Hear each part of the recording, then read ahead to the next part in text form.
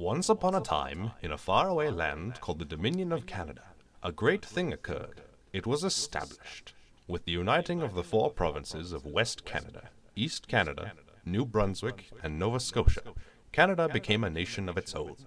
This broke down some tension between the English and French settlers within each of the provinces and set the country on a better path.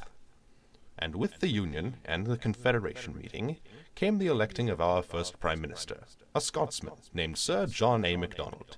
He had a dream of creating a nation that stretched from sea to sea.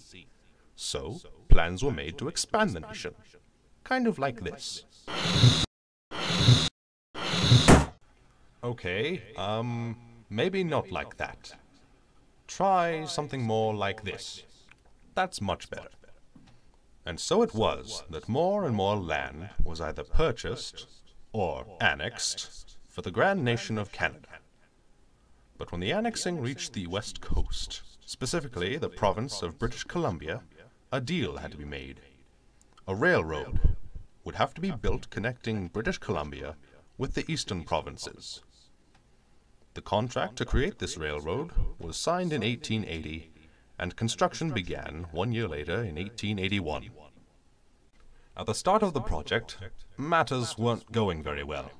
We were massively behind schedule, and at the end of the first construction season, we had no choice but to fire our project leader, replacing him with another project leader from the United States, a man who thought that he could do so much better than everyone else. Trouble is, he was correct, and the addition of William Cornelius Van Horn to the project of the Canadian Railway construction really gave it the kickstart that it needed to put it on track. Within 4 years' time, the railroad was finally completed, and on November 7th, 1885, the final spike in the railroad was driven in. Sounds like a happy ending to a story of hardships and perseverance, correct? Well, not quite. For starters, during the 4 years of railway construction, a lot of people died. No one exactly knows the true amount of casualties there were during the construction of the railroad. There is, however, a saying that a Chinese worker died for every mile of that railroad that was built.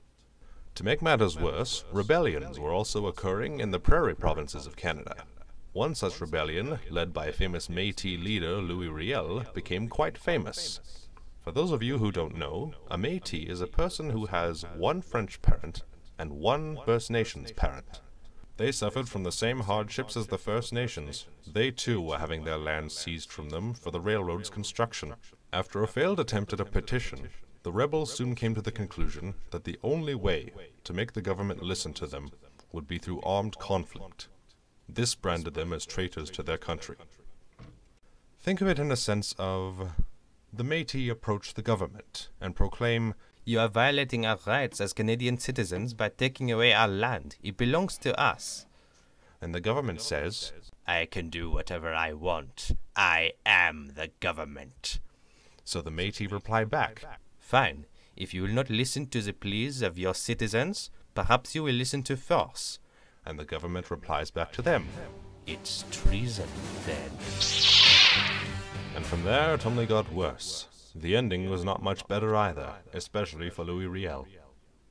And there you have it, a little piece of history for you. So much death and destruction put into creating a railroad to expand the nation of Canada. It makes you think to yourself, was it truly worth it, all of this? I'd like to know what you think.